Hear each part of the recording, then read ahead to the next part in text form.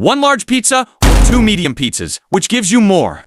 You'll be surprised. Let's draw a line in the middle so we can see the difference. A large pizza has a diameter of 18 inches.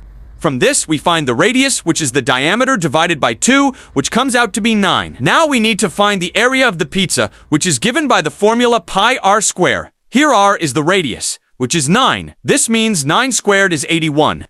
Now we multiply 81 by pi, where pi is 3.14, and 81 into 3.14 gives us an approximate area of 254. That means one large pizza has an area of 254 square inches. Now, let's move to the medium-sized pizza. A single medium-sized pizza has a diameter of 12. From this, we find the radius, which will be 6. Finding out the area, we do 6 square, which comes out to be 36 pi.